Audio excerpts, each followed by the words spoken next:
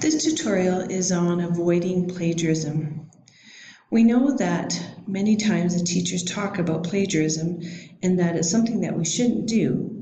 But in order to know what we shouldn't do, we must realize what plagiarism really is. So what is it?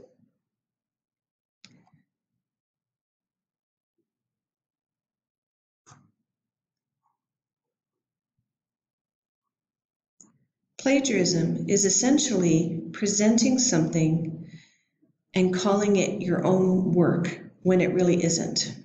An obvious one is copying from the internet and pasting it into your own paper. Another one would be copying from the book and without using quotation marks, using that information from the book and placing it into your paper.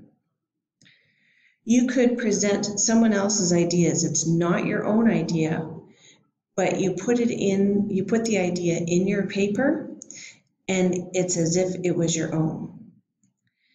When you don't summarize or paraphrase properly, so when you're making mistakes in those areas, and we'll talk about them shortly. When you don't use proper citation, when you forget or you don't add the citation in text citation, again, those are examples of what plagiarism is. And lastly, when you don't include or record all the sources of information that you used for your essay.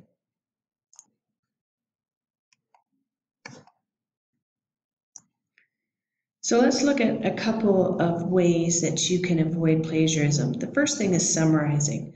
What is summarizing? So when you have your text or your source in front of you and you're researching the topic, when you summarize, you're pulling out the main ideas, the main points. Think about this.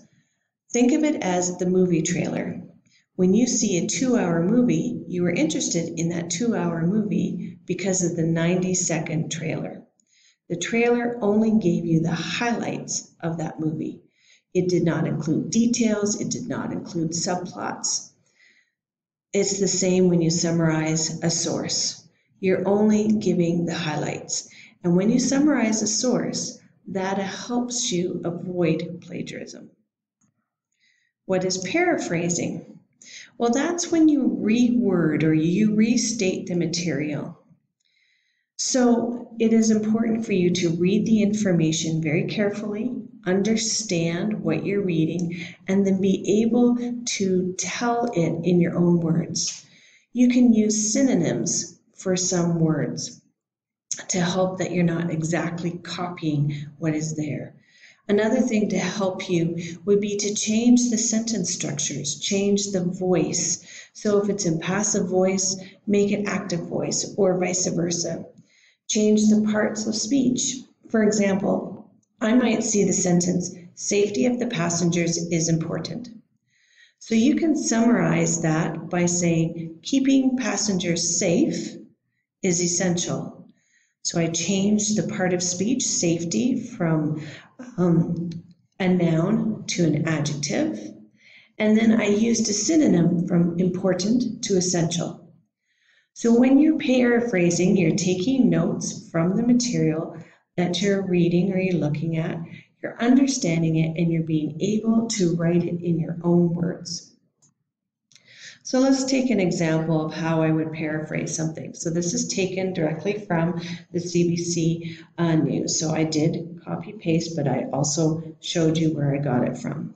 And this is how it reads. The Walt Disney Company is swooping into the Canadian market with its powerful new streaming platform Disney Plus in November.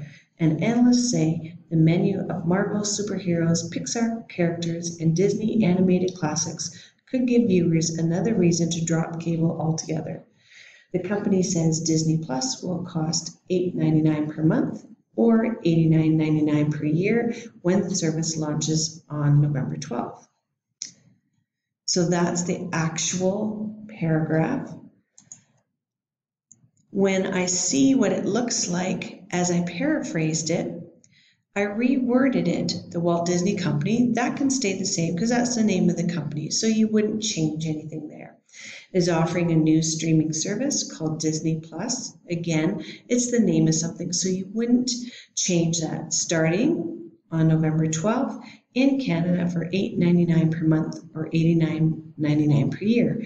A variety of shows, including superheroes from the Marvel series, Pixar, and the typical Disney animated classics, will be available for customers. Analysts predict that people will no longer subscribe to cable service as a result of the many viewing options. So I reworded it. I used synonyms, and I changed some of the sentence structure so that it was something that was paraphrased. It was not copied. So again, how do we avoid plagiarism? Here are some ideas. Always record the sources of information. Include all the information. Don't leave anything out. Even if you're not sure if you're going to use that source, copy it down anyway. It's better to have it and not use it than try and find it back again when you need it.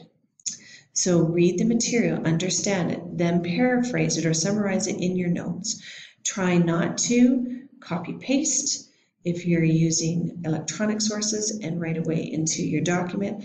Try not to use exact quotations when you're writing these in your notes. If there's something that you really want to capture, then make sure that you include quotation marks. And again, this goes back to recording all information. If you're going to use this quotation, you want to make sure you have all the information there. You do not need to cite anything that is common knowledge.